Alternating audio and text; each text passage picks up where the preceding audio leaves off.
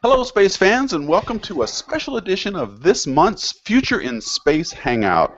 Now, for those of you who've never been to one of these before, this is a monthly event here at DeepAstronomy that is designed to give you a glimpse into humanity's future in space by exploring the latest science and engineering projects of members of the American Astronomical Society and the American Astronautical Society, the AAS squared, if you will.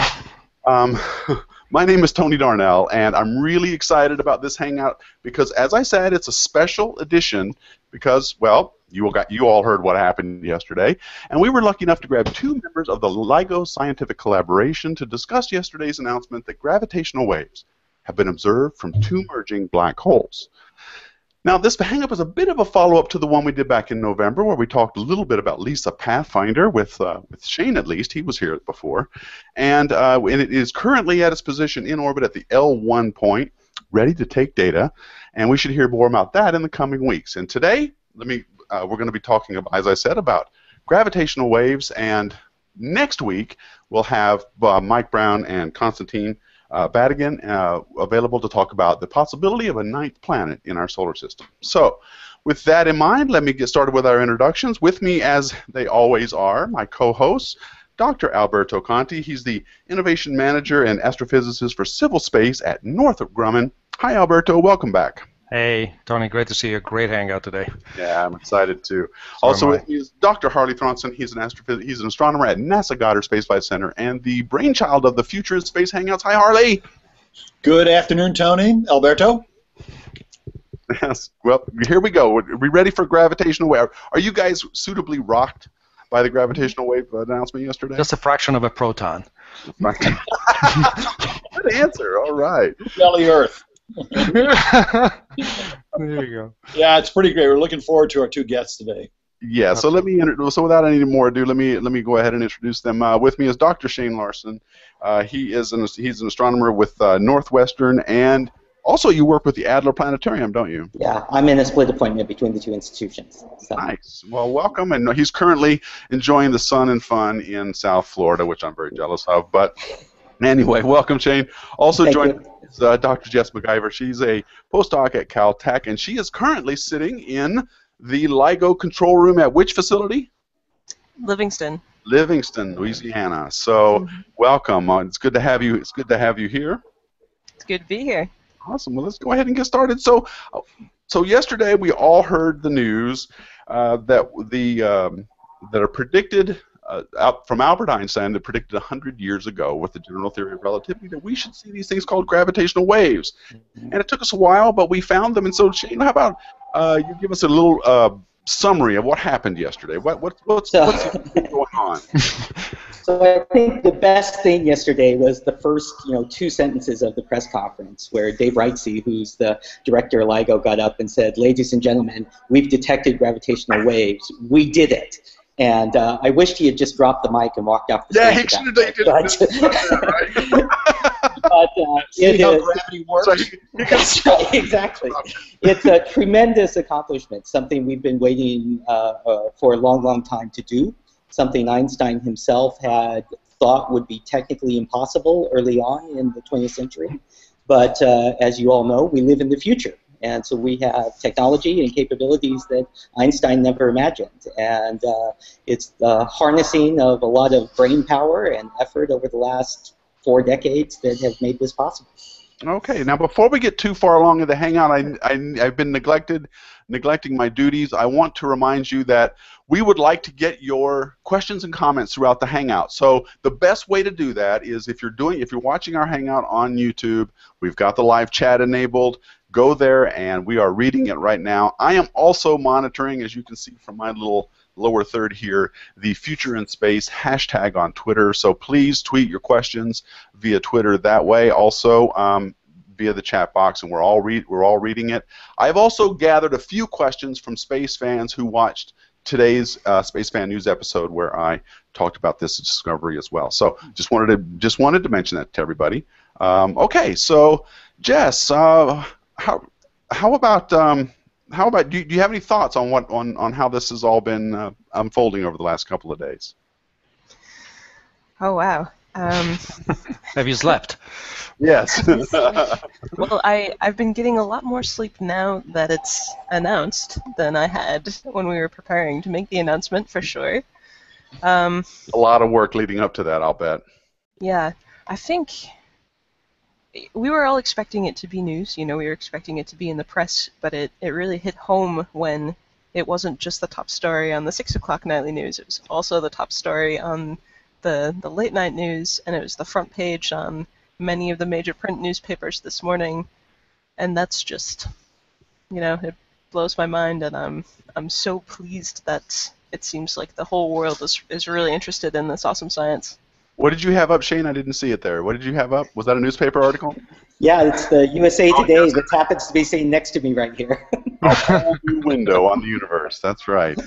It must be great, though, to be a part of something like that and have it be such a widely influential discovery. I mean, it just must be an amazing feeling to be a part of a team that can do this kind of work or that's come up with this kind of discovery.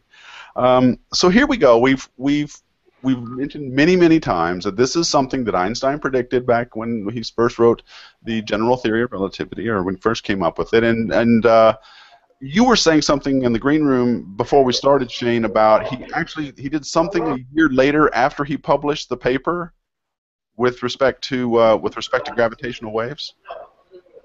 Yeah, so he wrote down general relativity in about 1915, not 2015, and then in 1916, we had a little problem before with dates.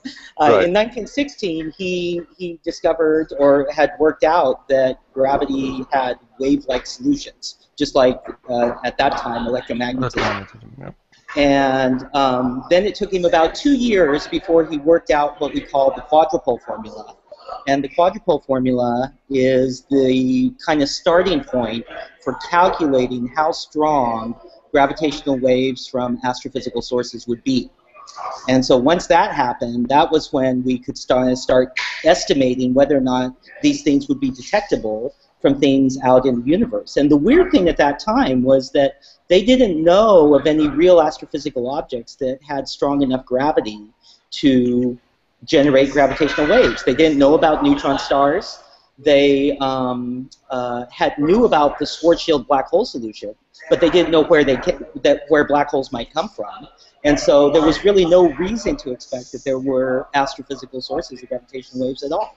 It's a real testament to how far we've come, both in not only our theory, but in just our general observations of the universe itself. I mean, he was not very optimistic, was he, about the Albert Einstein I'm talking about, about being able to see these waves or measure them at all, was he? Yeah. Jess, I'll have you. Can you comment on that? Because I think. Oh no, go ahead, Shane. You got some background noise, so I think. Yeah. Well, I'm sitting in the hotel right now, so you kind of get it. But he could calculate the strength of the waves, right? So what we say in physics is there's no Hertz experiment, right? You can't shake something in the laboratory and make a gravitational wave that you can detect in an experiment. And it's because gravity is so incredibly weak. You need really super gigantic massive objects. And even if you make really super gigantic massive objects, then the waves are still really, really weak, as evidenced by the measurement that we made this 5 months ago. Okay, so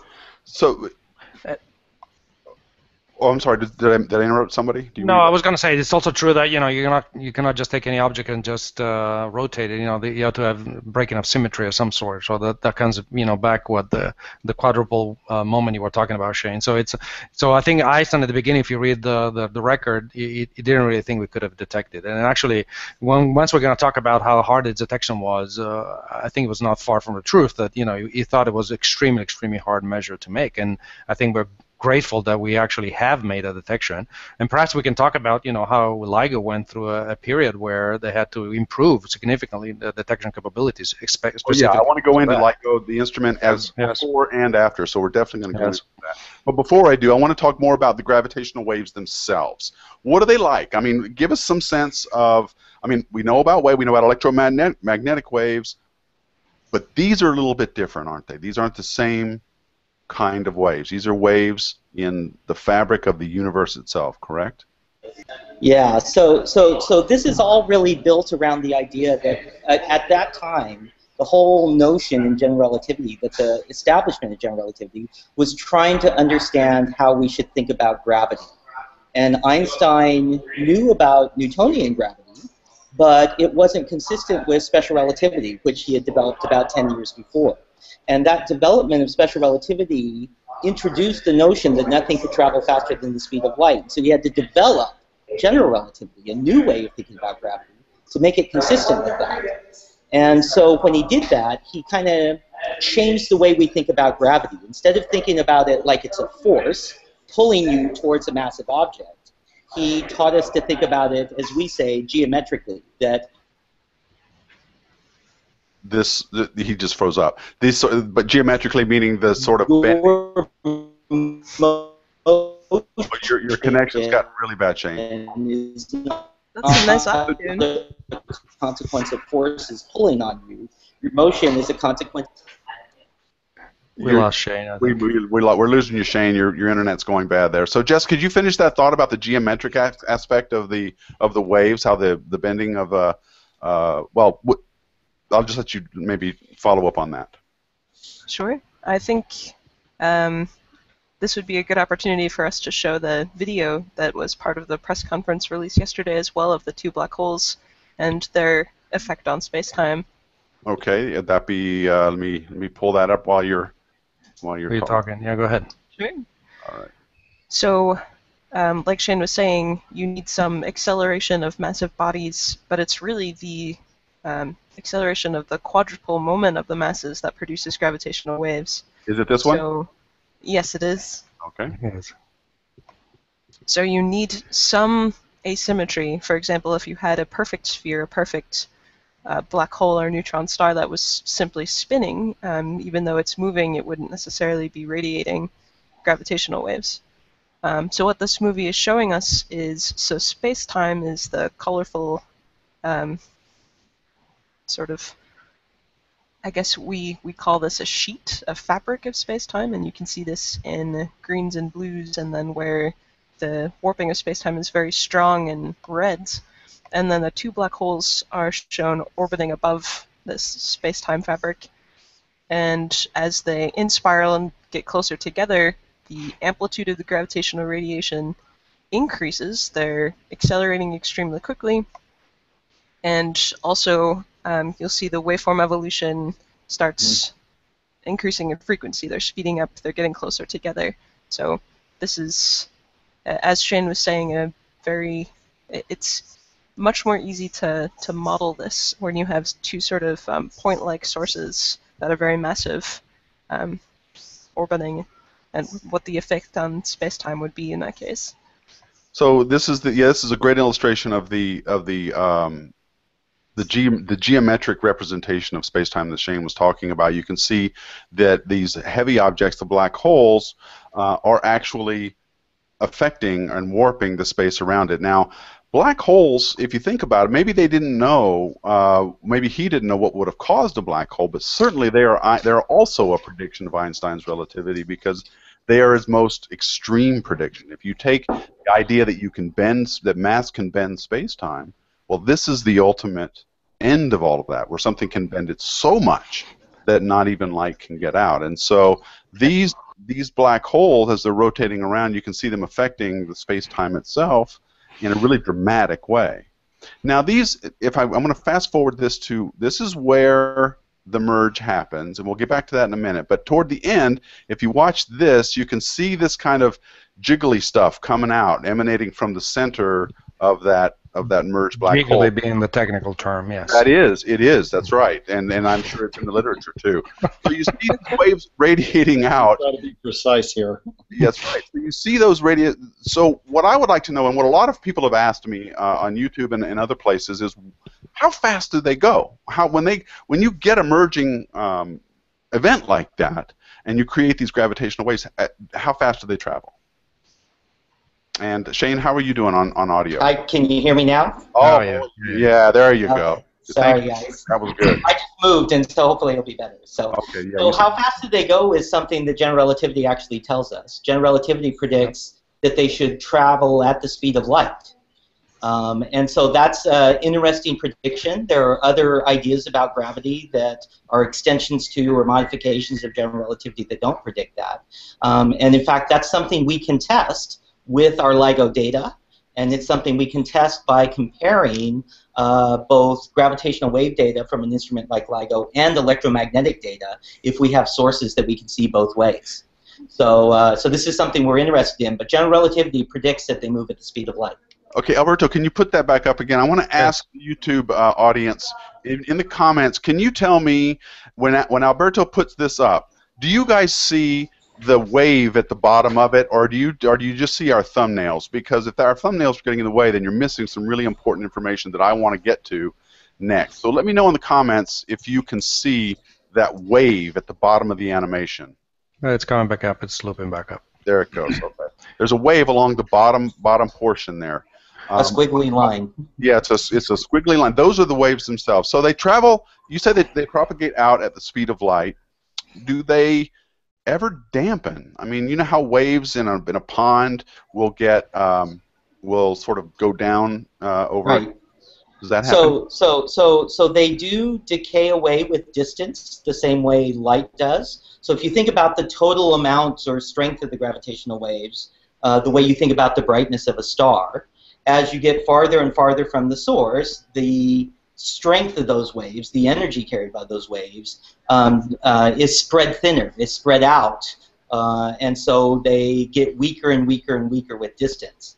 But they don't interact with matter very readily at all. So if they propagate through stars, they propagate through gas, they propagate through galaxies, they do not lose energy as a result of propagating through that material. And so what we say is we say that they are very weakly interacting, which is why they're so hard to detect, because it's hard when to make it so when they go through LIGO, they do something we can detect, because they just very weakly interact with everything they go through. Okay, well, they're telling me on YouTube, on the comments, that they can see that wave, so that's great. So I'm going to put it back up big here, and this is a representation of what you guys, or what LIGO measured. And along the bottom are these, well, explain to us, and maybe, Jess, I'll have you do this one. Explain to us what we're looking at here along the bottom.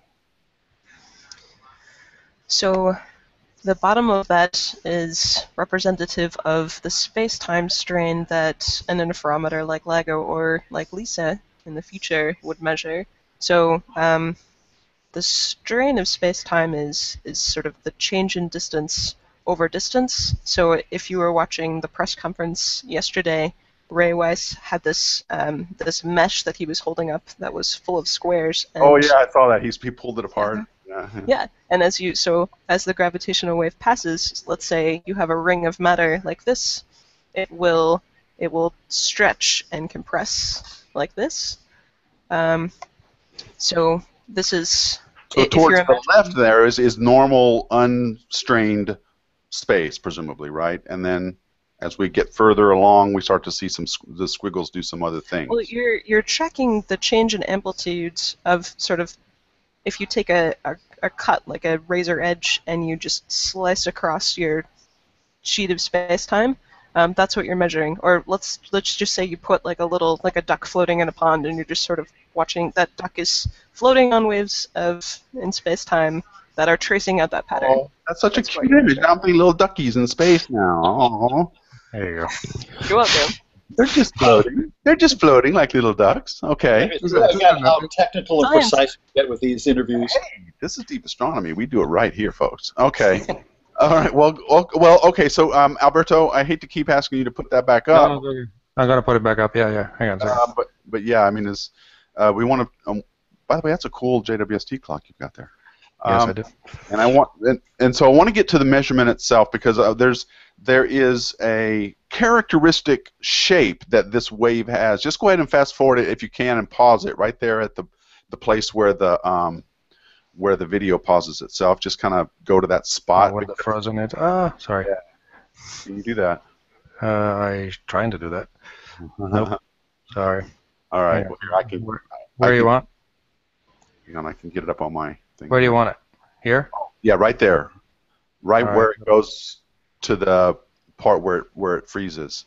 Because that is a characteristic shape to what you were looking for, this exact shape, weren't you? Or at least something like it in LIGO, correct, guys?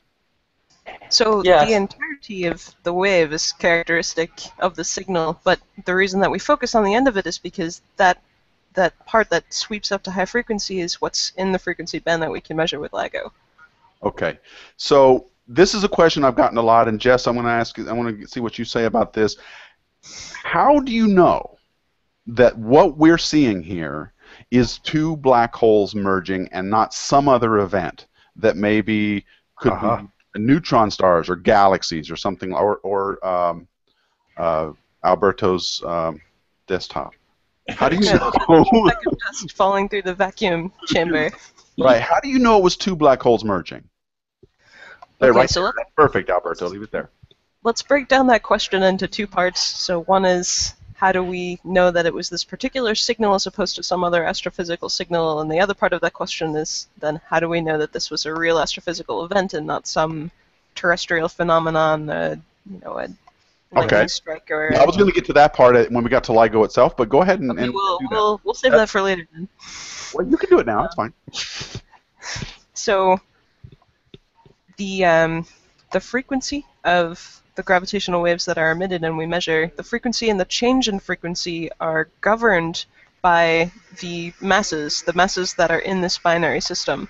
So by measuring the waveform itself, we can infer with pretty good precision, fairly good precision, what the system was composed of, what the two masses of the system were. Just looking at the structure of the waveform that comes out of LIGO data. Okay, so the shape is what matters here, the actual shape of that waveform coming out. It would look different if it were something else, like a neutron star falling into a black hole, for example. It would have different frequency content, and the evolution of the frequency would be different. That's right. Okay, good. So that's how it would look different if you had different black holes. True. Right? So if the black holes were spinning, or if they were different sizes, it would look different as well. Well, that's a good. Okay, good. I'm glad you brought that up, because they said yesterday that one of the that this was an event of two merging black holes, but they were of about on order 30 solar masses. Yeah. Right. How did they know that? So the overall strength of the gravitational waves depends on the masses involved. So in this case, the masses of the black holes. Sure. And then the speed that the black holes are going around each other, right, gives you the frequency of the waves that Jess was just talking about. And smaller black holes can get closer together before they touch and make a new black hole, and the waves die away. Okay. So we can, what the total mass of those two black holes is from the moment when they merge and then those waves die away. Okay, well, I was trying to share my screen while you were talking and unable to do that. So I think I've lost a key bit of functionality here. I'm very upset about that. So, Alberto, I'm really going to be depending on you for that now. So the amplitude and the frequencies of these waves gives you all kinds of information. One more thing I want to know, and that is when they actually were able to tell us where it was coming from, in what general direction this thing was in the sky, as well as how far away it was. What gave you that? From where did that information come? And I wish I could share my screen because I have your image. I think Jess should do this. Okay. Sure. So we need, it's necessary in order to do sky localization, to try and get a sense of where this came from in the sky, to have more than one interferometer. So one of the great strengths of the interferometric design is that we're sensitive to gravitational waves that come, so they're L-shaped. And if you have a wave that's sort of traveling in this direction perpendicular to your interferometer, that's the direction that we can see that we're the most sensitive to.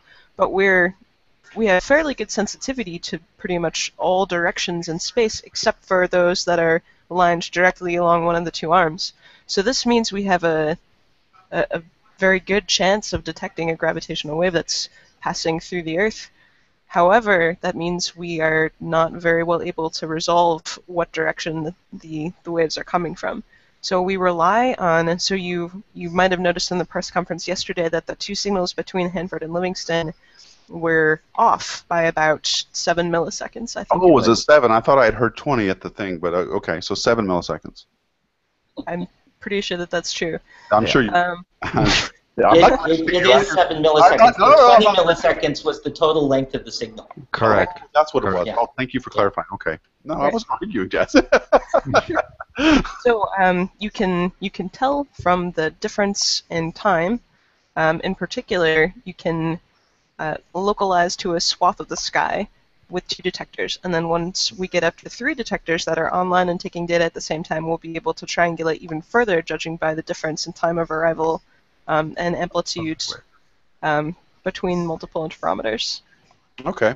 So I guess what Tony's showing now is exactly your confidence level in terms of where the position should be, right? So yeah, just describe this picture for me, Shane. What's all these colors about? So those contours, we call it the banana usually. The banana on the sky of where we think the source came from. Why is that? Why do they call that the banana? So the outermost purple line that you see there, that is, we're 90% certain the source is somewhere inside that purple line. And I think it's 10-degree increments down to the yellow. So you can see that as you get to the yellow, which is pretty localized on the sky, we're only 10% confident inside those yellows, but we're 90% confident that it is in that purple swath there. And so this is why we need multiple detectors, right? Is that if with just one detector, it's kind of like listening with your ears. You can tell there's noise around you, but because you have 2 ears, or if you had 2 people closing their eyes and pointing at someone talking, you can localize something pretty well. If we add a 3rd detector, so our partners in Europe, in the LIGO Collaboration, they should be on in a year or so. This whole swath would have been something about 10 degrees across in the sky. So it would be much, much smaller if they had been online at that time. Maybe be a plantain by then, or maybe a kumquat. A kumquat, yeah, right. Avocado shaped. All right, well that's good. So, and as this diagram is pointing out, it's somewhere near the Large Magellanic Cloud, which is our neighboring dwarf galaxy. So that's it's somewhere up in here is where the event occurred. It's most likely in there. Most likely. Right. Yeah. Although once again, it remind folks at what enormous distance it is. So the distance for this was 400 megaparsecs. Yeah. So parsecs are funny astronomer units. If you convert that into light years, it's about 1.3 billion light years. How many duck lengths? It would take a long time for a duck to walk that far. I know, but if you had the row of ducks all the way, I believe that is an exercise for the YouTube commenters to find out how many ducks it weighs. There's no telling what kind of questions we're going to get about using duck length. That's right, ducks in space. That's right. Okay, well, so that was a good summary of what was observed and when and where it is in the sky, and it's roughly over 1 billion light years away, a long way away. And now I want to talk about LIGO itself, the instrument itself. There are 2 of them currently in operation. One of them is in Hanford, Washington, or Hanover, Washington. The other one is in Hanford. Is it Hanford? I had it right. Okay, Hanford. Thank you. And Livingston, Louisiana, where Jess is right now. And Jess, you are sitting in a control room of one of these things. Why don't you give us a little background on where you're sitting and what's going on there? And if we see like big red flashing lights, should we like get excited? Yeah, I was going to say I want to see an event. Yeah, we're ready for events now. It's like I have a few milliseconds of time for you. Ah, I see. So our first observing run ended on January 12th. So we are currently undergoing some improvement time. So let me just rotate my screen here a little so you can see a little bit more of the control room. So sitting over here is one of our operators, William, who I don't think hears me. It's like, well, yeah, he probably shouldn't. He probably doesn't want to be seen on TV. He looks busy. Yeah, but, so you do things in runs, then? It's not like it's like telescopes. Ground-based observatories, survey telescopes. They look in in runs. So you have specific.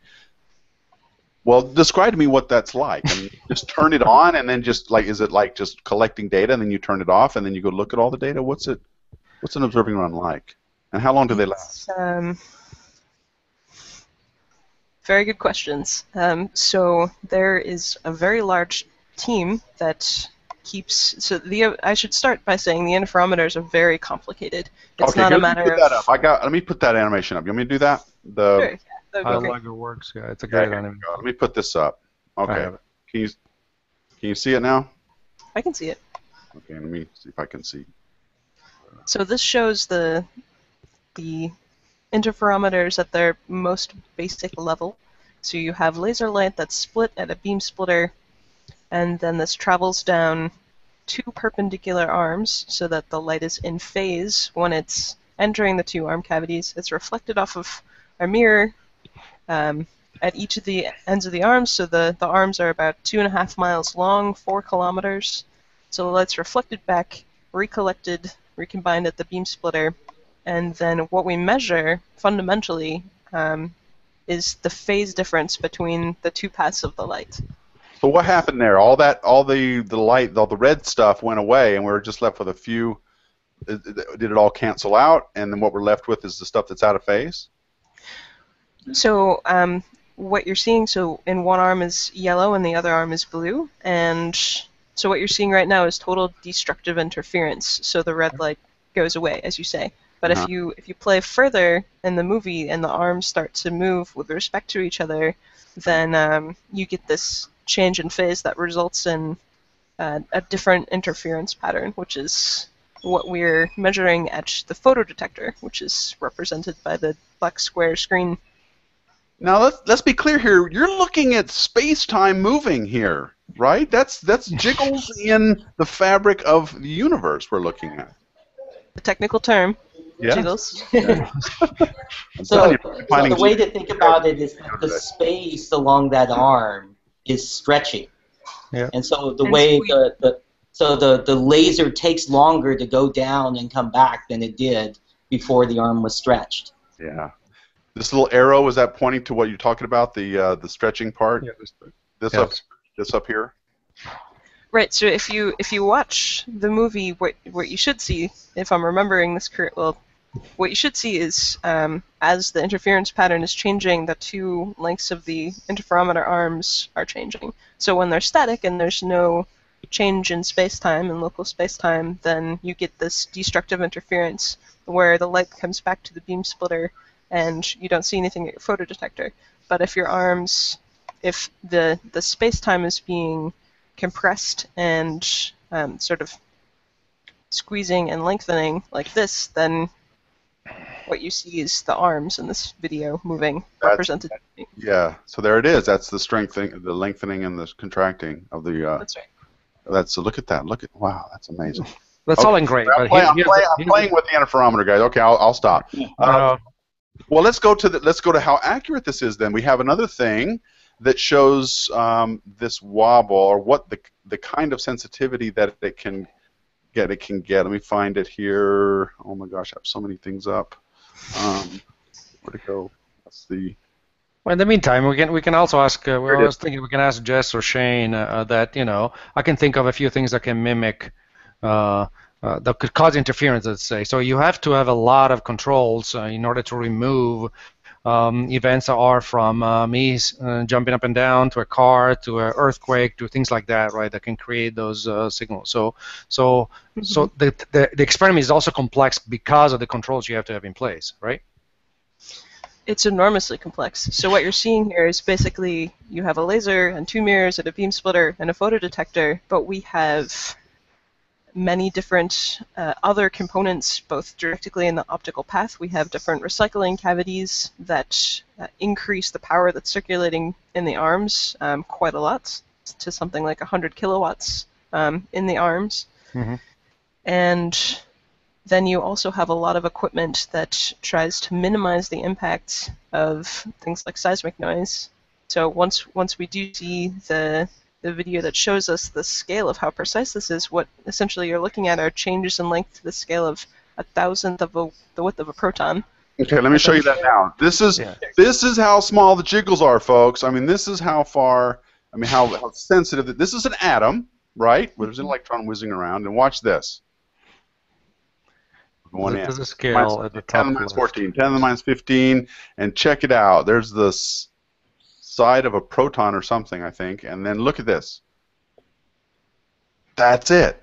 That's the signal that they're getting out of this. I mean, look at that. This is why Einstein thought it would be impossible, right? Correct. Right. So that. He didn't live in the Not future, in the as we said at future. the beginning, right? Exactly. Yeah. Okay, so that is pretty darn sensitive, and there are 2 of them in the world, but that's not all. Let's talk a little bit about these other facilities that you've mentioned, Shane. There's other places coming online that will presumably make not only get, I don't know if you get more observations, but you'll certainly get more accurate locations and things like that from them, right? Yeah, so all of the detectors working together is actually useful because, as we'll talk about, one of the ways we distinguish between astrophysical sources and terrestrial sources is you want to see the same signal in all your detectors. And so as we add more detectors, that gives us confidence in the things that we're seeing. So right now in the world, LIGO, the 2 LIGO detectors are the ones that are running. Or are operational. The European collaboration, Virgo, is building one outside of Pisa. It's a little bit shorter than LIGO. It's at 3 kilometers. Okay. And they'll be online next year, I think is the current plan. The Japanese are building one in the Kamioka mine. So that's a location of a famous neutrino detector. If people are, that sounds familiar. Okay. Yeah, so it's in the Kamioka mine. So that's called Kagra. And they're constructing, and it'll be a few years before they're online. There's a German interferometer. It's a cryogenic one, right? Yeah. So the Germans have an interferometer that's 600 meters long. It's called GEO 600. So it's smaller than the others, so it's not quite as sensitive. But we do a lot of our technology development at GEO, and so they've been instrumental in helping us get from initial LIGO to advanced LIGO.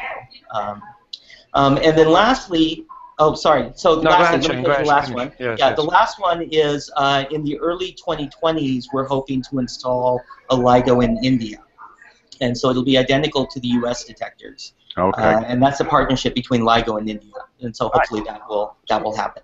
All right, guys. I am seeing your questions and comments on YouTube and Twitter, and I will get to them. I promise. I want to just before we go leave this topic of the LIGO Observatory itself. Jess, can you comment a little bit? Now you're calling it the Advanced LIGO. What LIGO has been looking for gravitational waves for quite a while, and you did some it didn't see anything directly. I mean, I'm told there's lots of indirect measurements that have shown gravitational waves, but LIGO didn't see anything, at least not directly. What happened? What did you guys do? Did you guys get better detectors? What is the A in Advanced LIGO? They turned it up to 11. They turned it up to we got more ducks. Got more. See, I knew it. So and better it's calibrated too, I'll bet. They made larger protons. But that's a great question. So I'll let you Jess answer because I have another question about this. But it's a great question. Go ahead, Jess. So I think it's useful to put this in the context of the history of the LIGO program. So when the NSF first funded the LIGO program, the plan all along was to upgrade. We knew that it was very unlikely with the original initial LIGO sensitivity that we would probably not see anything, and even from the earliest dates of the plans, we had meant to upgrade our technology. So the last science run of initial LIGO ended in 2010, and then from 2010 to 2015, essentially pretty much only the vacuum chambers and some other odds and ends stayed at the LIGO sites, and everything else was stripped out and then replaced with upgraded technology. So there's 3 major changes between initial LIGO and advanced LIGO. So one is laser power. So at higher frequencies, we're most fundamentally limited by shot noise. It's essentially, as we were showing in the video, a photon counting experiment. and you get a lot less noise relative to your signal when you have more power circulating in your arms. So one of the changes that was made, we have a more powerful laser, and we've also improved, we've added a recycling cavity. We now have both a power recycling cavity and a signal recycling cavity on either side of the beam splitter that catch the light and send it back down into the arms. What kind of laser is it? What wavelength is the laser? It's a 1064 nanometer ND YAG laser. 1064. Okay. So and presumably, do you have a rough idea of its power output? So during the first observing run, it was 20 watts, and this was recycled to the point where it was 100 kilowatts in each of the two arms. No way. Wow. That's pretty good. Okay. All right. So go ahead. I interrupted you. I asked you about the laser because when I heard lasers, I was like, ooh, okay. Ooh, laser, yes. So that's what we did for high frequencies. For the middle frequencies, which is our most sensitive range, so something like tens of hertz to a few hundred hertz, this was most fundamentally limited by thermal noise. So when you're looking for such small changes in distance, you can actually have a lot of noise introduced by the atoms moving on the mirrors themselves.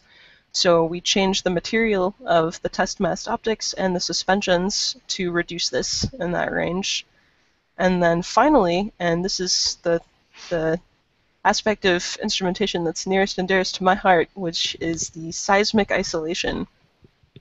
So we now have, for all of the major optics, active seismic isolation and improved passive isolation. So when I say passive, all of our optics are hung from suspensions, and this greatly attenuates the noise. So I think above 60 hertz when all is said and done for our test masked optics, which comprise the arms of the interferometers, we get something like 10 orders of magnitude attenuation to motion, which is really impressive.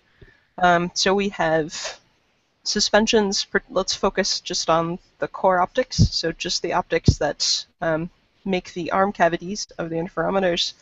We have 4 stages of suspension, so this is where the test mass optic itself is hung to a suspension stage, which is hung to another suspension stage, which is hung from another suspension stage.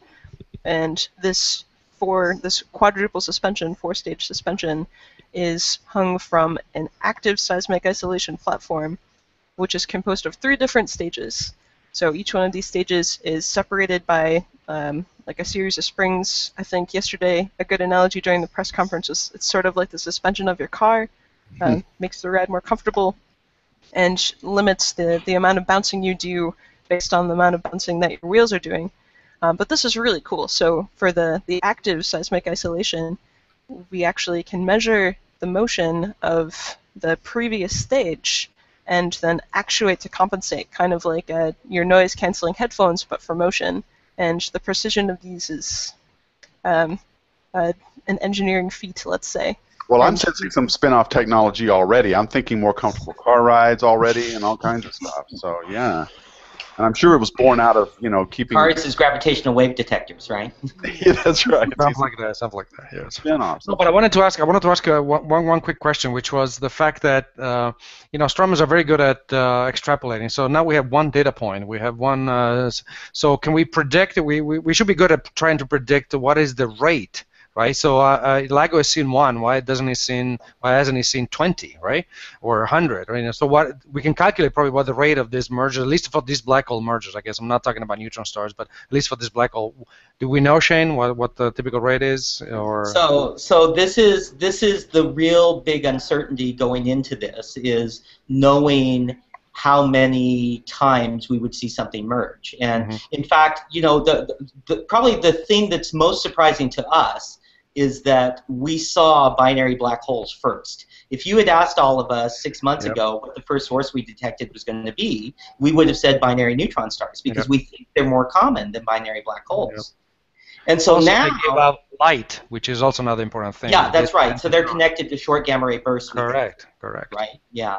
So in this case, what we're all doing now in terms of analysis is exactly the kind of calculation you're suggesting. We're looking at how long we've been on, how many sources we've seen, and trying to estimate what the rate is, and then compare that to astrophysical models. Yeah. And the interesting thing about these black holes that we've seen is they're big. And there's a couple of different ways you can make 30 solar mass black holes. Both of them are highly theoretical, and we don't have real good astrophysical observations to constrain them yet. So the goal now is to use LIGO observations to constrain those ideas we have about where these might have come from. And that's for the near future. The more observations we get, the better we'll be able to do that. Good. And I want to point out, while we're on the subject of the LIGO observatories as well, that Harley reminded me that these observatories were funded by the National Science Foundation, correct? Yeah. These two in. Yeah, both LIGOs are. Yeah. Right. So this is a real testament to their investment, and this was a long-term vision that they had seen, and they kept with it. And this is what happens when you commit to solving a scientific problem. And it's really, I think, just big props from my as a citizen, as a private citizen. I'm really grateful that the NSF had given this a priority and had done it and stuck with it, because it's been a long road, hasn't it? Yeah, I think, you heard Franz Cordova, who's the director of NSF, yesterday at the beginning of the press conference say this. At the time they funded LIGO, it was the biggest project the NSF had ever funded. Yes. And they knew it was going to take 20 years for us to get to where we are today. So it was a big risk on their part, but the NSF is in the game of taking those kinds of risks and getting us to this point where we can understand the universe differently than we have before. That's right, and it takes risks like this to find out the big answers these days. So I have a question from Twitter. I'm going to get to some of you guys' feedback before too much time goes by. George Caldwell is asking me on Twitter. He's saying, can small events like novas and supernovae produce gravitational waves that we cannot detect? Well, first of all, will they produce gravitational waves that we can detect as supernovae? Yeah. So anytime you have any dynamic motion of mass where you're accelerating masses, you'll generate gravitational waves. So I've been talking with my hands here, and I'm making gravitational waves every time I do this. They're just so weak you can't detect them because my hand is not the mass of a black hole. So any kind of astrophysical event where you have masses moving are going to generate waves. Within the galaxy, we should, for instance, be able to see supernova explosions, and that would be very exciting if we did.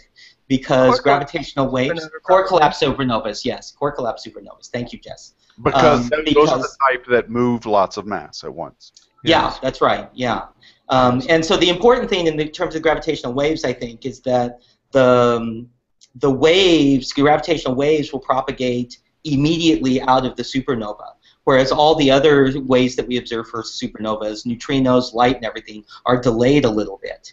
And so it's a very prompt way of seeing and understanding what's going on as the supernova collapses. So we would love to see a supernova in the galaxy. We'll see if it happens. Not too close by, though. Okay. Yeah, not too close by, yeah. So. Oh my gosh, I'm looking at the chat window. Okay, so here's one from Nishant Malpani, sorry if I messed up your name. Darnell with an exclamation mark. Why can't gravitational waves travel faster than the speed of light? Why? Why not? Jess? Shane? Well, I think the right answer to that is that so the speed of light is an interesting moniker that we use in physics because the first thing that we knew traveled at that speed was light. But in fact, the speed of light is not actually connected to light. It's actually something that's very fundamental about the structure of space-time. There's a limit to the way things can propagate through space-time. And that limit, that universal speed limit, what you and I call the speed of light because we first discovered it with light, is something about the way the universe is put together. And it's, asking why is a difficult question. As physicists, the way we ask the question is it true? And so far, in every experiment we've done since we discovered this in 1905, has demonstrated that, yeah, everything appears to travel slower than the speed of light. And that means gravity, gravitational waves. so far have always traveled slower than the speed of light as well. Okay, now this is why I like space fans. M. Matessa on the chat window has given us an answer. I'm not going to check your math. That it is 6 times 10 to the 24 duck lengths to the black hole. So there you go, folks. You heard it here. That's how many duck lengths those things were far away. See, this is why I love space fans. Thank you for that. Now, Tim Williams is asking, as a control engineer, I'm very interested to know, how is seismic activity dealt with, and how do you achieve such extraordinary dynamic range throughout the system? Now, Jess, you were commenting on this earlier, but is there something that's specific to that question you can add to it? I think that's a very good question, and it is precisely controls engineering that enables us to do this.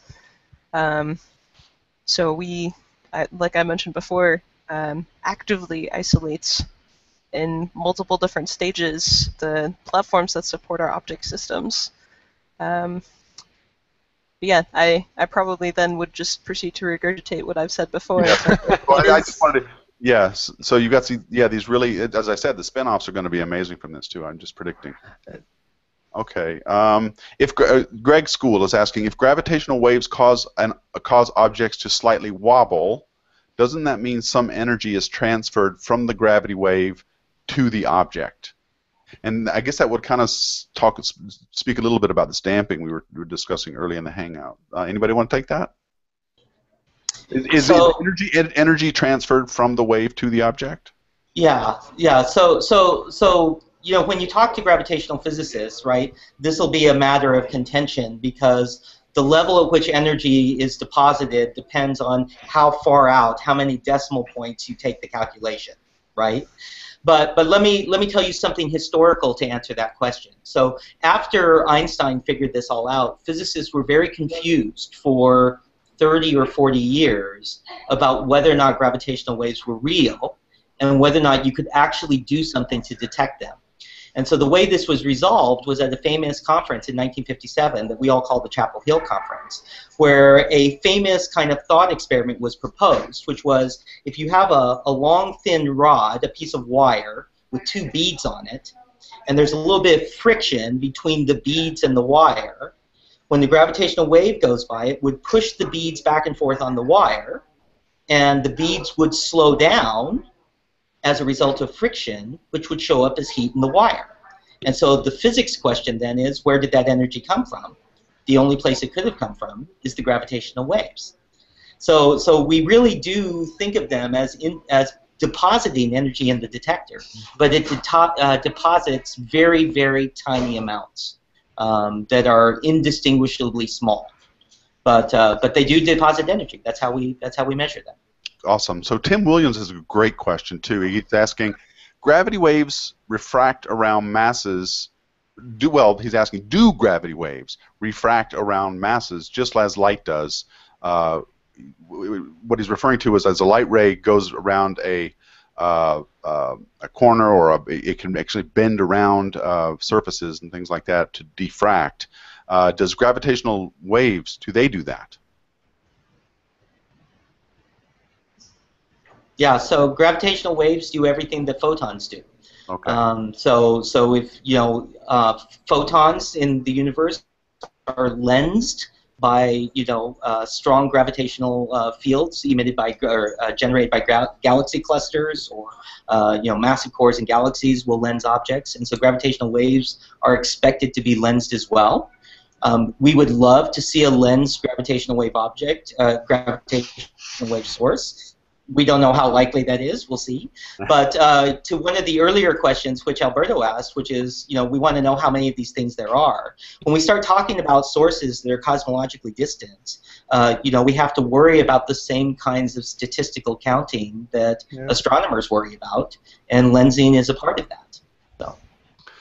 Okay, Greg School's asking a question I meant to go back to in our discussion. He's asking, does this discovery confirm the existence of primordial black holes? But I want to take that a little step further, because I've heard that what this also does is it proves conclusively the existence of black holes. And I guess prior to this, they've always been very, they've been mathematical objects, and they certainly explain a lot of the physical phenomena we see in the universe, especially with respect to active, you know, the galaxy centers. and if it weren't a black hole that was doing those things, we have to invoke some pretty strange science. So this actually sort of settles the question, right? Black holes really do exist. Right? I think we'd all agree with that, right? So you know, everything. We talk. Go ahead, Tony. I just said I found that strange because I always thought we kind of knew this already, but I guess not really, right? I mean, not conclusively.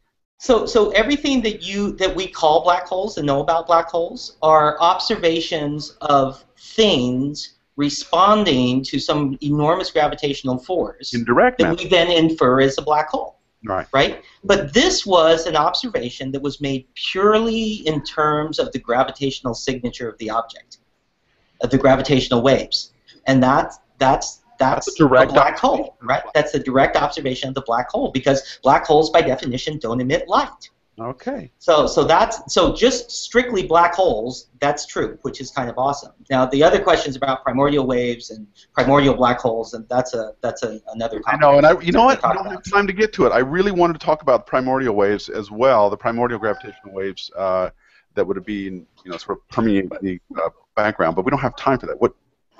No, I was going to say that it's also true that people have to understand that LIGO detects certain types of gravitational waves, not all gravitational waves. Like like detectors detect only some particular wavelength of light, right? So they're not sensitive to all gravitational waves ever produced in the universe. Well, so let's get to that. What's the future like for LIGO? Are we going to be getting more wavelength ranges, more observations? Tell us about what's next now that we've made this we've gotten over this initial discovery. What's the what can we expect now? And Jess, can you comment? Sure. So I mentioned before a little earlier that right now we are not in an observing run. We just ended it in early January, and we are making some instrumental upgrades to prepare us for our second observing run. We probably won't expect any huge jump in sensitivity between the first and second observing runs, but between the sensitivity we just saw in our last observing run and the design sensitivity, we do have some major instrumental upgrades planned, including but not limited to turning up our laser. So I mentioned before that it was used at 20 watts input power, and it's capable it's designed to be capable of inputting 180 watts. So this would increase the amount of power circulating in the arms of the interferometer quite a lot, and we expect that to be very helpful at higher frequencies. But we have a lot of prep work left to do before that happens. So definitely not this coming observing run, but perhaps later. And then towards the future, I think there are a lot of people thinking about the next step, the third generation of terrestrial interferometers. So in addition to LISA and other space technologies, I think, yes, there's a lot of thought and planning going into sort of target sources and instrumentation and what should our next focus be. And on Earth, as you said before, since Earth does a lot of jiggling at very low frequencies, we are fairly limited in what we'll be able to see. So we'll look to LISA to see the very low frequency waves. Well, thanks for setting that up. That's a good segue for the next thing I want to talk about. But before I leave this real quick, David Joseph on Twitter is asking me, is the distance between the mirrors in their interferometer affected by thermal expansion? That's a good question. What do you guys do about, do you guys keep it very, very temperature sensitive? Yeah, so everything's actually hanging inside a vacuum. So it's like the largest vacuum system in the world. So there's 1 meter diameter beam tubes that are 4 kilometers long that are evacuated. So it's all hanging in vacuum. And so Jess can tell you probably about the thermal controls at the end, but there's no air in there at all. So all the thermal is localized to the objects themselves.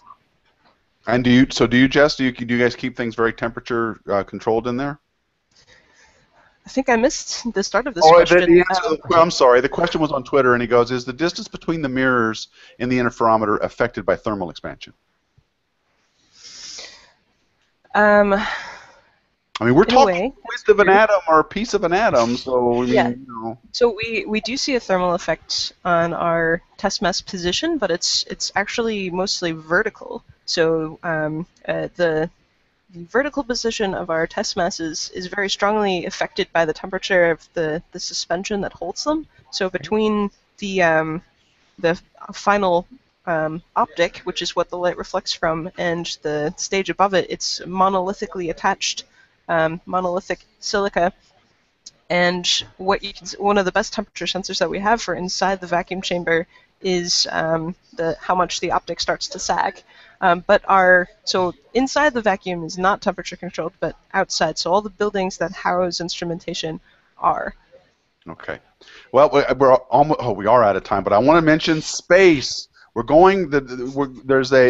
are attempts to put together and Jess already mentioned it, LISA laser interferometer space antenna, which is really cool.